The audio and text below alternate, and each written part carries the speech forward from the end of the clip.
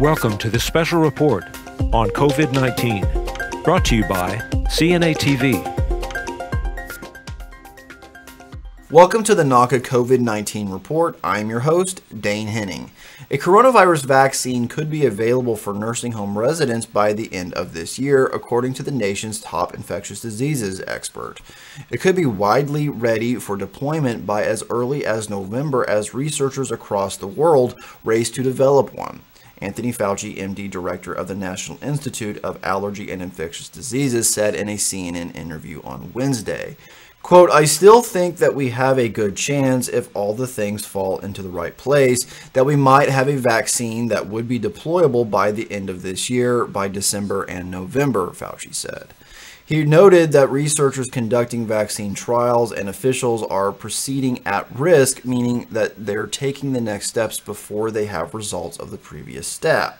That next step, for example, is making a vaccine before there is a, quote, clear-cut signal that it works, which shortens the overall process by months.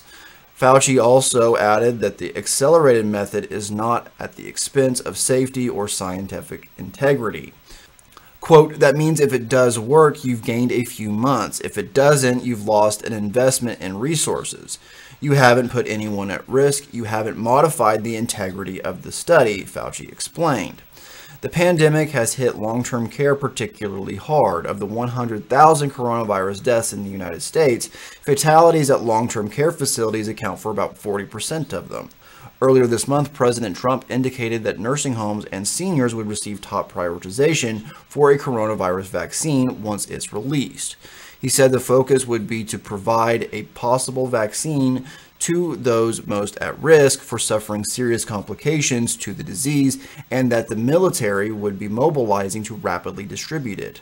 Thank you very much for joining us on this COVID-19 report, and we'll see you next time.